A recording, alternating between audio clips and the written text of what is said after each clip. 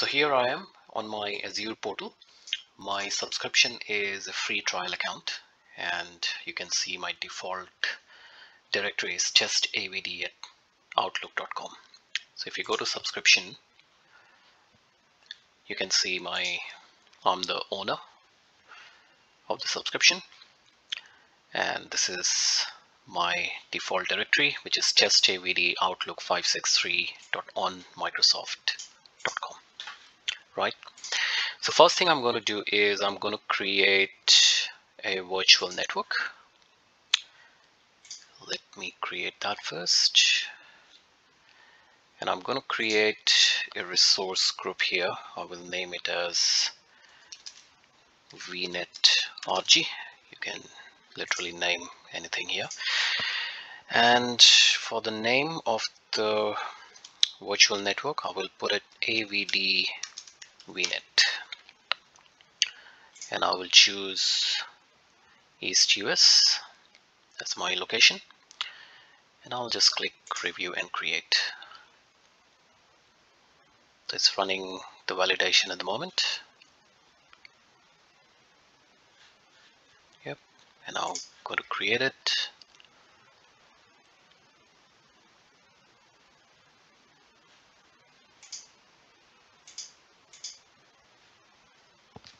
Okay, the deployment in progress right now. It will take a minute.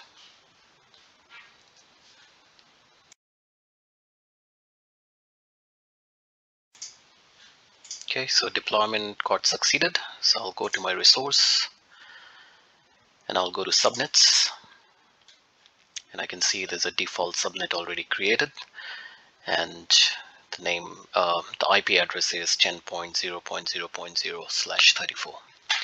I will leave it as it is. That's my default subnet.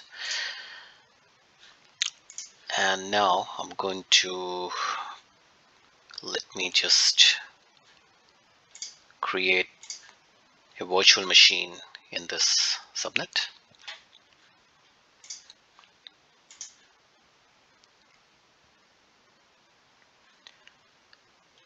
Let me create a new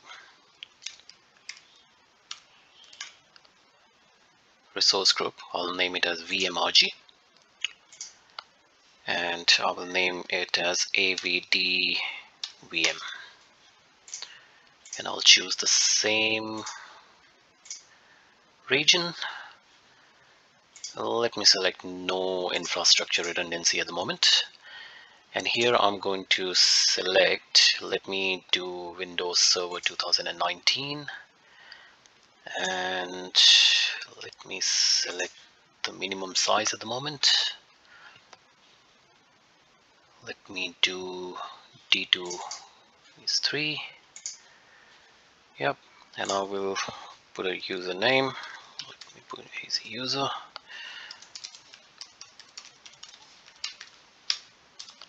Confirm the password. Okay, I'll go to next, and let me go to networking, and that's already selected the default subnet we have at the moment, so that's fine. And the same virtual network VMRG, which we have created, sorry, AVD VNet we need to select, and then that's a default subnet, right? So we are creating everything in same virtual network. So let me go next, next, let me go tag. I'll just click review and create.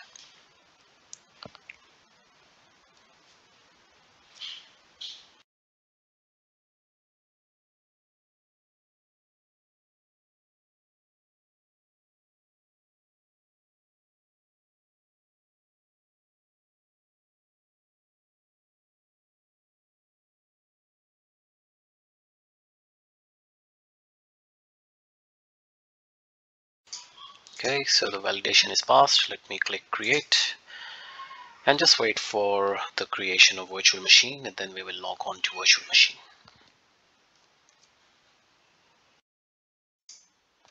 Okay, so my virtual machine is ready. So let me go to the resource.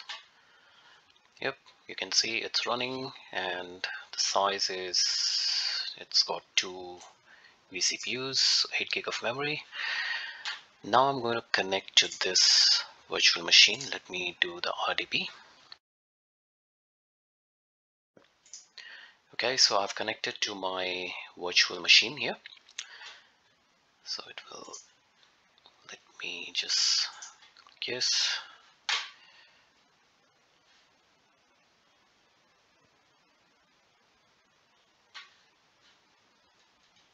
Okay, so what I'm going to do is I'm going to deploy a domain controller on this virtual machine first. So for that, I just go to add role and features. Okay, still running in the background, so just wait for a minute. Yep, it's ready. So let me go next. It's fine. Alright, so I will select Active Directory Domain Services. Click Add Features.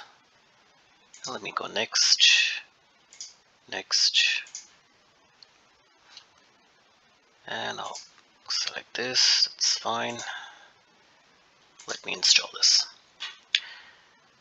Okay, so it will take a moment to install this feature. So I'll pause my video, and when this installation is ready, I'll come back to it. Okay, so my domain controller feature has been added. So now we have got the message here to promote this server to a domain controller. So let me click on that. Add a new forest. I've already saved my default directory name, so let me copy that.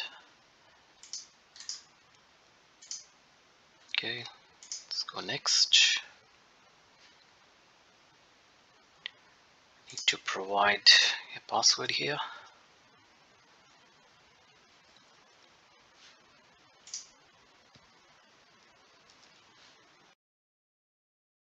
Okay, so I've entered the password, and then let me go next.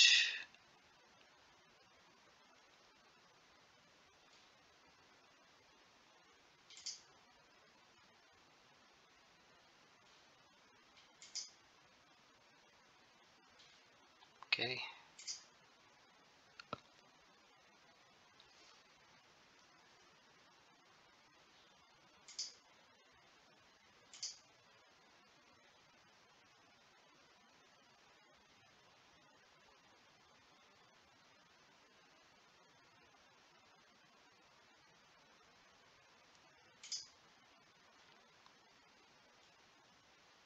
Okay, so it will take some time to install this domain controller.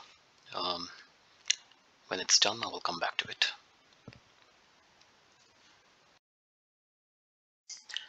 Okay, so the domain controller has been deployed in this virtual machine. If you go into the Windows Administrative Tool, let me open the Active Directory. Yep, so you can see my domain controller here. So that's my default directory as well, and then we can now create the users and groups. So before we do that, let me install AD Connect. So I've already saved my installer for AD Connect from Microsoft website. Okay, so before I go ahead and install AD Connect, I will show you in my Azure Active Directory environment. I've got a user called test1 who is, I'll show you the assigned role. He's a global administrator. So test1 is my global administrator. So what I'm going to do is I'm going to copy his username. Okay, so before we install the Azure AD Connect, let me open my Active Directory. You can get it from Windows Administrative Tool. I need to create a user who will be my domain admin. So let me name it as AVD admin.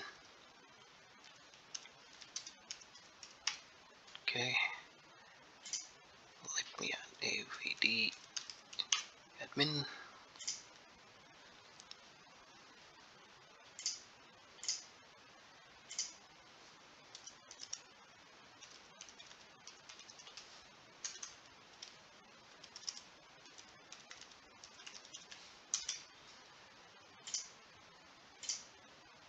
Alright, so this will be my domain admin. So let me add a role here,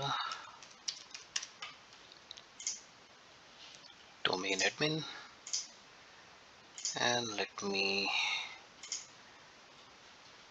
add enterprise admin as well. Okay, right, click OK. Now let's install AD Connect. Express settings. So here we require the global administrator username and password, which we have already created in Azure AD. So let me put the password for that.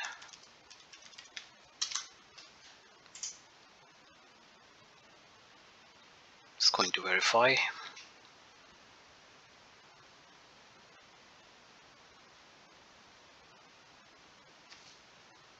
Okay, so here I'm going to add my AVD admin.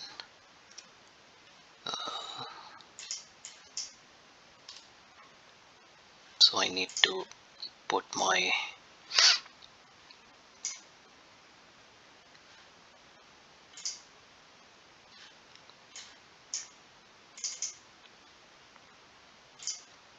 so you can see this is my domain name and AVD admin. Let me put the password and go next. Yep, it's going all right. Let me go next and install. All right, so it's going to install the AD Connect, and after installing AD Connect we will create some users and groups in our Active Directory, and that should sync everything to my Azure AD. So we will test that out. So the step 2 is done, and then we will go to step 3. Okay, so my Azure AD Connect has been installed. So now in the Active Directory, let me create few users. Let me create 5 or 6 users here, and I will name it as user 1, user 2, user 3. So let me create that and I'll come back to you and show you. Okay, so I've created 6 users here. I've named them user 1, user 2, user 3 till user 6. And also I've created a group called AVD users, and I've added all my users in that group. Okay, so my first 2 step is done, and these users and groups will be going to sync to my Azure Active Directory shortly, because we have already installed the AD Connect. And then we will go to our step 3. Okay, so let's go back to our steps. So the first step and second step has been done. So we have already deployed our domain controller and installed AD Connect. So all my users should have been synced to Azure Active Directory, which we are going to see and test. And then we will go to our third step, where we are going to create few groups in our Azure Active Directory. So later we can use those groups when we create the host pool. So let's go into the Azure portal. So here we are in our Azure portal. Let's go to Active Directory. We'll go to the users, and you can see all the users which you have created in Active Directory in virtual machine has been synced here in Azure Active Directory. Let's verify in the groups as well. We have created one group there which is called AVD users. It's synced as well, and all my users are part of that AVD group, AVD users group as well. Now let's go back to the group here in Azure Active Directory and let me create few groups here. Let me name it as pool user. So we are creating it so later we can use this group in the host pool. When we create the host pool, where we can assign these groups there, so users can access our active virtual desktop. So let me add few users. Let me add 3 users here in this pool user group. Let me create it, and let's create one more group. I will name it as remote app group, and let me add some more users. Let me add 4, 5, 6 as well, just randomly selecting. So okay, all right, so you can see all the 2 groups we have created, pool user and remote app. Now we will go to our steps and see what else we need to do. All right, so the third step is all good. We have created those groups. Now we are going into the fourth step, where we are going to create a storage account in Azure portal, and under the storage account we are going to create a file share. So let's do that.